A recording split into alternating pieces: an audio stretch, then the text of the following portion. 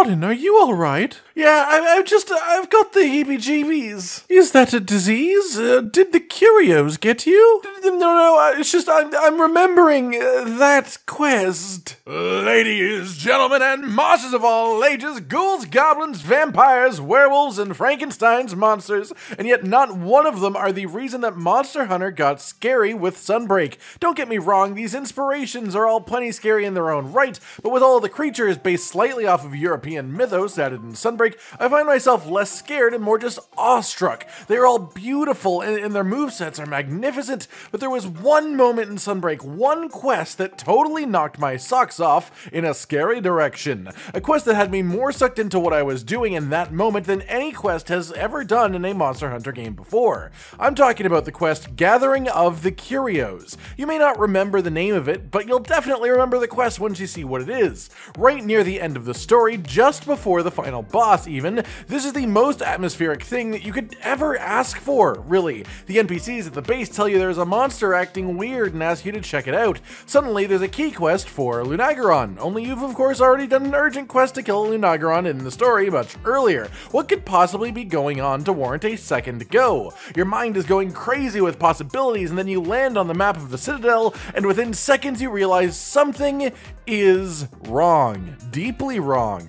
Everything is dead. Small monsters, endemic life, butterflies floating around, everything is dead or gone. All of these things that we've become totally accustomed to filling up the maps either dead or missing. We've said it before hundreds of times, if not more. Monster Hunter maps are special because they feel genuinely alive, not just like game levels, but like living, breathing ecosystems, except for one singular quest in Sunbreak, it suddenly isn't. I've got a bad feeling about this. Without even showing you the target of the quest, suddenly you're on absolute high alert. This is unprecedented. Everything is dead before you even arrive there? What could this possibly mean? You slowly wander across the map, making sure you aren't just going crazy, and yeah, nothing is there in any zone. Maybe you even took the long way around to get to the monster. I mean, I know I did, because it honestly seemed like the craziest thing I'd seen in the game. I wanted to be absolutely sure that it was every zone, every speck of life on the map that had been erased, not just monsters along a set path to the monster or something like that. And well, yeah, it was everything except for the target monster of the quest, surrounded by curios. This, in my opinion, is the most brilliant usage of a one-time quest in all of Monster Hunter. If this happened all the time, it would get tiring, of course, especially in Sunbreak, as the endemic life have become an active participant in the hunt with us. Yet to do this for us for a single quest just really shows you how much this stuff matters to you. How much it matters even just being on the map casually in the background as you speed by going directly towards your objective monster. It feels normal to see gown goats and boggy and toads and peppersecks, the regular residents of the area. Take them away, leave some corpses behind, and it says a hell of a lot how different the map feels. As if suddenly there is some crazy powerful unknown fiend standing just over your shoulder right behind you, like the Grim Reaper itself has visited the map and left before you got there. At the end of the day, the hunt itself winds up being a pretty standard Lunagaron, and yet at the same time this does a hell of a lot of world building in a matter of moments. Also introducing the base concept of afflicted monsters even without having you fight a monster that has afflicted mechanics,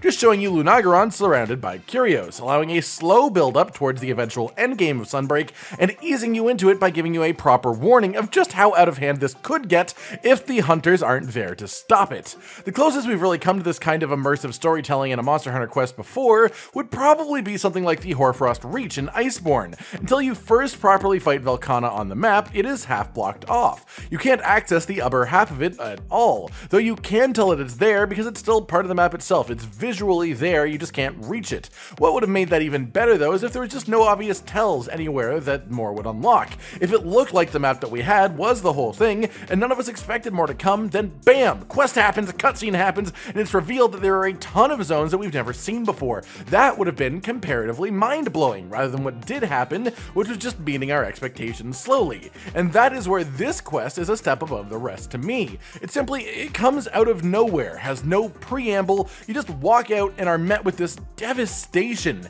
and I love the feeling that I got here in the pit of my stomach. Death is everywhere. So, that said, what does this mean for the rest of the series? Obviously, I'm not saying this is the best quest in the sense that it should happen again and again, over and over, because that would take away from the feeling entirely. Everything being dead and gone for one single quest is what makes this special, what gives it this crazy feeling, so obviously you can't recreate that by just doing the same thing again. However, that said, it could be a good template for a quest they could aim to spring on us like once per game, once per generation even, not just the concept of everything being dead, but just one quest that totally shifts the energy of a place, of a location, like if a flagship monster did a flyby on a new map that you've been playing on, caused a giant explosion, opening up a crater, and bam, it turns out the map had a whole underground cave system yet to be explored, with new monsters living in those cave systems. That type of thing. Just a quest that totally comes out of nowhere and flips your expectations and understanding of what the game is around you, of what a hunt should be, and reminds you that the story in Monster Hunter actually means something for the gameplay too. The main thing about this is, while I would love more similar types of things to happen in future Monster Hunter games, I don't know if there's any way that they could have this kind of impact again.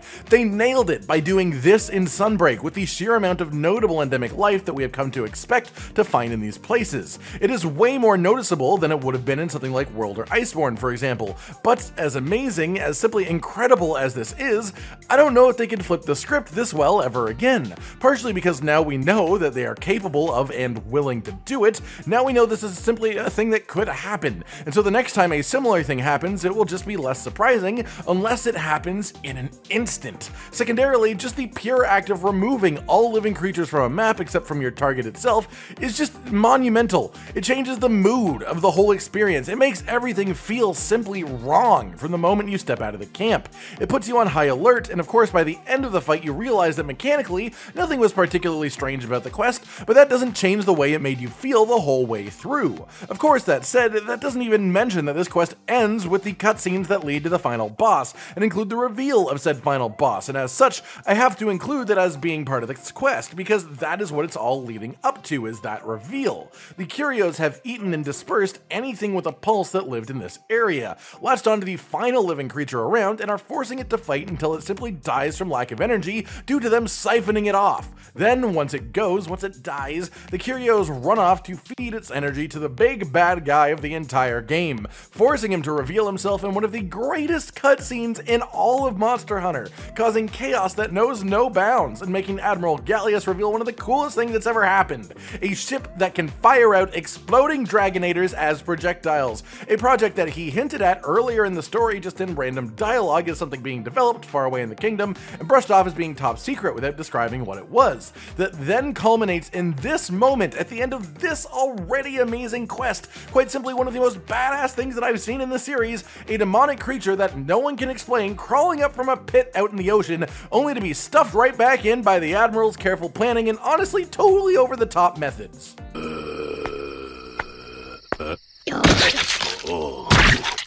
Even without the cutscene, this quest would be unforgettable. The way it makes you feel from the very first moment is unmatched, and I really, genuinely do not know if they will ever be able to do something of this scale again in Monster Hunter. At least not something that can make you feel quite as terrified as this does. Because, like I said before, repeating the same thing would be just a shame, and I can't envision anything myself that would be quite as monumental as this was. That said, I hope they keep trying. I hope they have a go at more things of this nature, because in my opinion, it is simply the best singular quest in all of Monster Hunter, because they just decided, fuck it, let's make things creepy, and they absolutely nailed it. Let me know your thoughts on this quest, if there are any of these types of things that you think they could do in the future without making the specific one feel less impactful, or hey, even if you just want to vent about not being able to pick up that blast toad you always got this one time, that is up to you. Like if you liked the video, subscribe with the notification bell for more, and most importantly, ladies and gentlemen,